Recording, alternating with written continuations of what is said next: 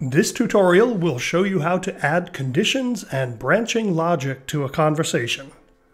We'll write a conversation in which an NPC, the detective, interrogates the player about a murder. The player can reply that he was at home or at work. The detective will follow up based on the player's answer. First, create a new scene. Then drag the prefab assets, plugins, pixel crushers, dialogue system, prefabs, dialogue manager into the scene. Add an event system game object so that we can interact with the UI. Inspect the dialogue manager game object. Next to the initial database field, click Create to create a new database. After specifying a name for your database, the dialogue editor window should automatically open. If you want to open it manually, inspect the dialogue manager and click the Edit button or the dialogue system logo. You can also double-click the dialogue database asset in the project view. On the Actors tab, click plus to add an actor. Set its name to Detective. Select the player actor, and in the inspector, tick Use Display Name and set Display Name to Mr. Smith. Setting the display name is an optional step that we'll take in this tutorial just to demonstrate its use. In your own project, you could allow the player to set their character's name by setting the display name field at runtime. On the Variables tab, click plus and select Boolean to add a Boolean or true-false variable. Name it at work. This variable will remember whether the player said he was at work or at home. On the Conversations tab, click plus to add a new conversation. Click on blank canvas space or Menu Conversation Properties to inspect the conversation's properties.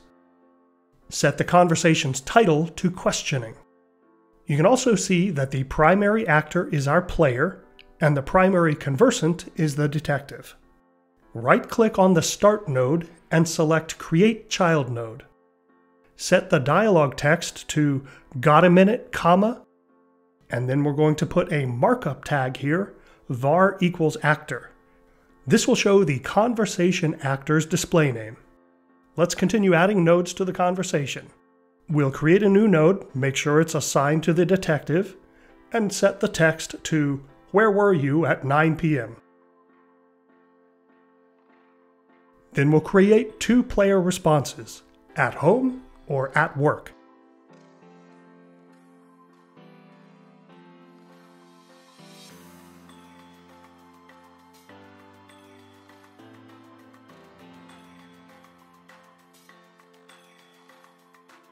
Both of these will lead to a detective line that we'll set to "Lacey Devine was found dead in your shop. Time of death was 9 p.m.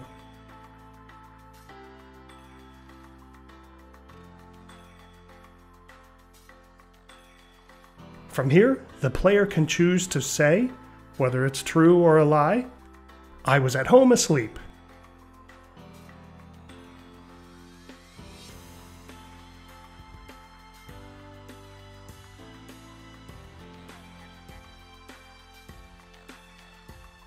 The detective might reply, "Checks out, you're free to go."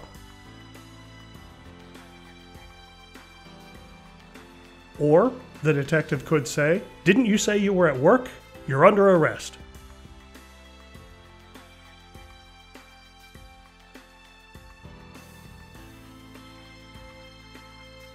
And from that node, we'll create two player nodes.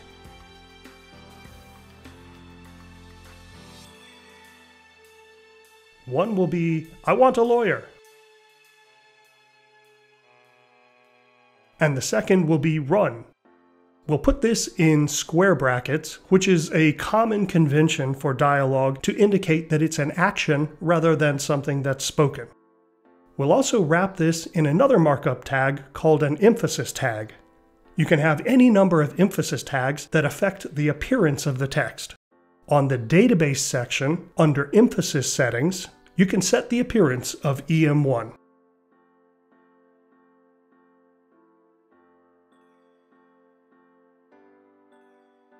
Alternatively, for this case, you could use the square bracket A action markup tag just to show the text in italics. All available markup tags are documented in the online manual. And now we need to add the conditional logic. Inspect the At Home node. Next to Script, click the ... button. Then click plus. From the drop-downs, select Variable, At Work, False, and click Apply. You can also manually type Lua code into this field, but it's much more convenient to use the ... drop-down menu. Repeat for the At Work node, but set the variable true. These script fields will set the At Work variable based on the player's response. Next, inspect the Checks Out, You're Free to Go node. Next to Conditions, click the ... button. Then click plus. From the drop-downs, select Variable, At Work is False, and click Apply. Inspect the Didn't You Say You Were at Work node, and set conditions to Variable, At Work is True. These conditions check the value of the variable at work that we set previously in the conversation. Now add a dialog system trigger to the scene. We'll put it on an empty game object.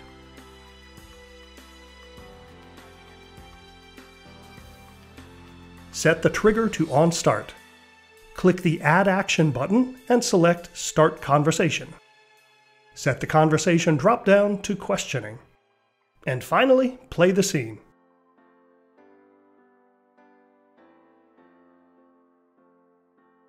We'll test one path here.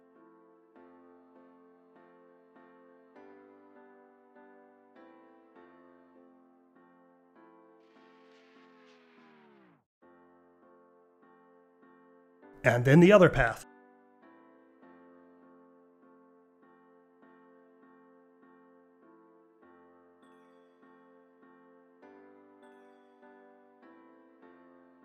By the way, at runtime, the dialog editor window will show you the current state of the active conversation, including which links are currently valid to follow and which are blocked by conditions that are currently false.